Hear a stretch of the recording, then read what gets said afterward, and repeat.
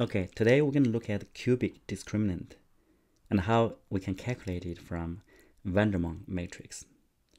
In our previous lecture, we talked about it. The determinant is useful to if the value is 0, it means some roots are equal to each other, right? So RST would be the roots. This is a cubic equation. And for the Vandermonde matrix, it's very commonly used in many different fields of mathematics.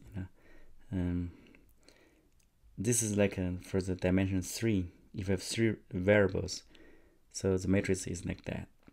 So the property of that is that the determinant of the matrix is actually the product of the differences, in that order, right? So this is just for the 3-dimensional one. For n variable would be a similar, results. We're gonna cover that. And now here the question is, how is this related to the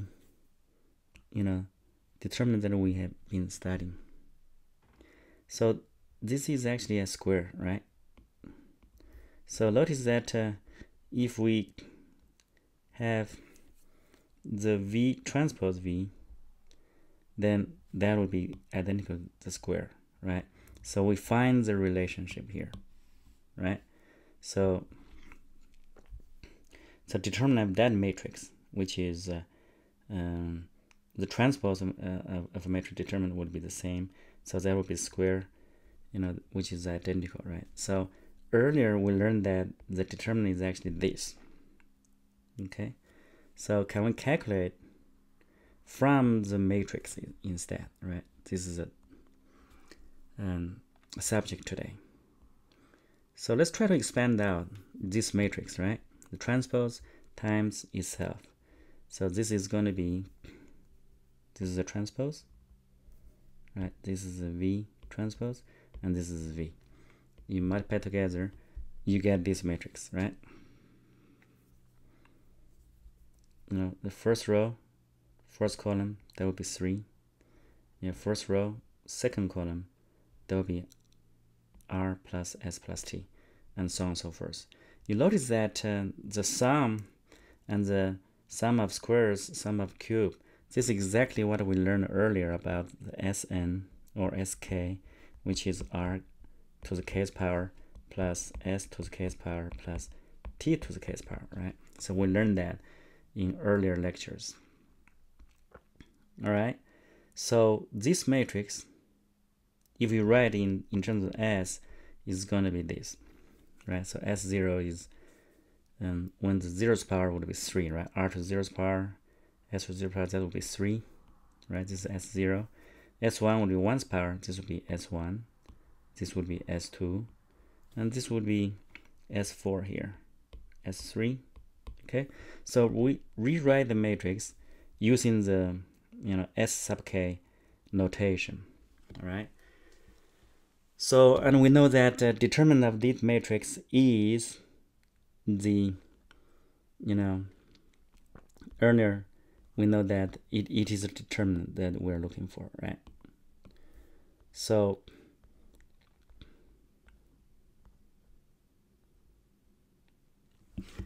we also reviewed that for the elementary symmetric polynomial of the roots would be sigma 1, 2, 3 here, and sometimes if you have a sigma k for k greater than n, that will be equal to 0, right? So in this case, n equals 3 because for the cubic equations there are only 3 roots, right? Another thing we learned is sk, right? For the cubic equations, we know that S0 equals 3, S1 equals sigma 1, right? This is by definition. S2, there is a recurrence relationship, right? So S2, and here we would like to express everything in terms of sigma 1, sigma 2, and sigma 3. So here, S1, you're going to plug in sigma 1 here. This becomes sigma 1 squared minus 2 sigma 2. And here same thing. Once you have sigma S2, you plug in here. You plug, this is sigma 1. You plug in this whole thing as S2. You do some algebra, you're gonna get this. Okay, so you're gonna S1 is sigma 1, S2 is gonna be this one, S3 is gonna be this, S4 is gonna be that one. All right. So how do we calculate the determinant of the matrix? By definition, for the 3 by 3 matrix, determinant is actually, the major diagonal, right? And then this one, all positive terms, and this would be, positive terms. In other words, S0, S2, S4 plus S1, S3, S2 plus and S2, S1, S3, right? And then the other direction would be the negative terms, right? So the other one would be, this is negative terms, right? This is negative terms, so negative S2 to the third power, and then negative here would be minus S1 squared, S4, and then minus S0 times S3 squared, minus S0 S3 squared. All right. So earlier we already know that every S, right, Si can be expressed in terms of sigma 1, sigma 2, sigma 3. So you're gonna plug in and then do some algebra. I'm not going to do it here because it's kind of tedious, but if you do that, if you plug in, for example, the variable here, for S2, this for S3, this for S4, if you do that and then you do some algebra here, right? This is S0 is 3, right? This would be 3, and S0 is 3. So, and then this term, they're the same, you can combine them into one term, right?